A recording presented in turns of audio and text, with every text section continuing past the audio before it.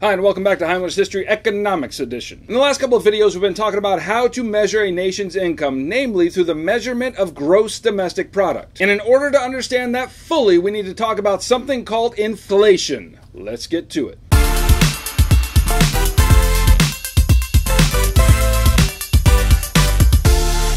Now, when people talk about inflation, this isn't just some airy economic concept. It actually matters to people's lives. Right now, as I record this, Venezuela is experiencing an economic crisis of epic proportions. Today, they're experiencing inflation somewhere in the neighborhood of 1,000,000%. Now, let me give you some idea of what that means. If I were to take $1 today down to Venezuela and exchange it on the street for their currency, I would receive back 236,000 bolivars. Now, before all this inflation mess began, 236,000 bolivars could buy you an entire house in Venezuela. But today, 236,000 bolivars can't even buy you a cheeseburger at McDonald's. And as a result of all this, 90% of Venezuelans are living in abject poverty. So understanding inflation really means something. So what is inflation? Well, put simply, inflation is just a sustained increase in prices of a nation's goods and services. Now, when prices rise, it's not really a matter of concern in and of itself. For example, if my income is $10,000 this year and a can of Coke cost me $1 to buy, and then next year I make $20,000 and that same can is $2, then I'm really in the same position. The price of Coke has doubled, but then so has my income. The concern over inflation occurs when prices start to rise faster than incomes do. So back to our example, if in year 2 I still make $10,000, the same I made in year 1,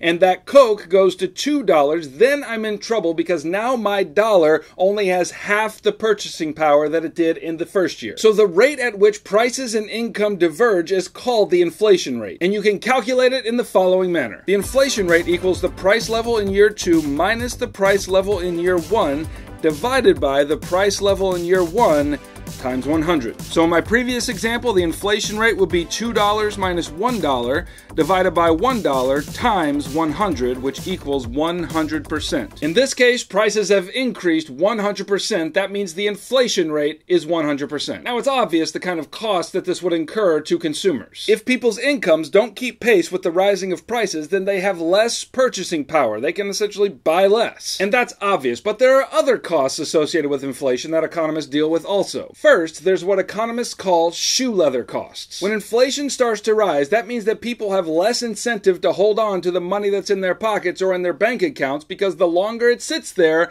the less valuable it will be. Now, the term shoe leather costs comes from Germany's experience of hyperinflation after World War I. People who had significant wealth saw the value of their money decreasing rapidly and hired people to run around withdrawing their money from one place and investing it in another. And so the cost of all that time and effort was wearing out those runners' shoe leather. The second kind of cost associated with inflation is called menu costs. So go into a grocery store and you'll see items on every shelf, and directly below those items you'll see the prices of those goods.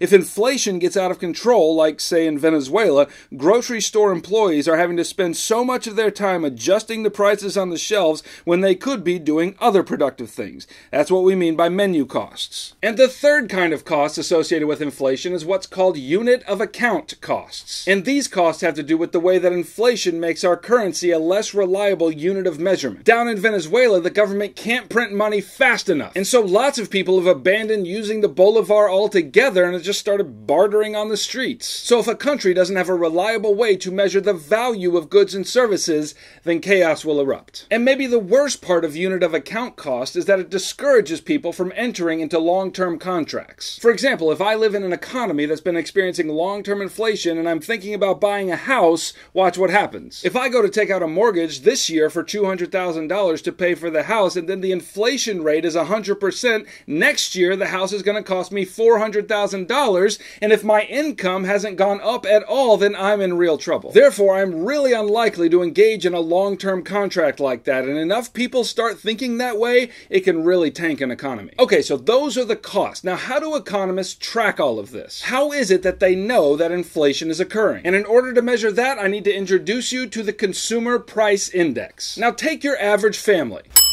and put everything they would normally purchase into a basket. That is called the market basket. Now, there are thousands of goods and services that the average family buys that would be considered part of the market basket. You've got purchases of food, entertainment, technology, housing, and the Bureau of Labor Statistics sends its employees out every month into stores and gas stations and retail outlets across the nation to take note of the prices of all of these goods. And the prices of all of these goods in the market basket combined is known as the Consumer Price Index. And the way we calculate it is as follows. The price index in a given year equals the cost of a market basket in a given year divided by the cost of a market basket in the base year times 100. So the current base year against which American economists measure the CPI is 1982 to 1984, which I know is more than 1 year, but it is what it is. And if you go to the Bureau of Labor Statistics website, which is slightly more fun than getting kicked in the face by a horse, then you will find the following chart. So you can see here that the base year is 1982 to 1984, and in that year, the CPI is 100. Always, always, always, in the base year, CPI will equal 100. So if you can wade through all of this, you can see here in August of 2018 that the CPI is 252.146.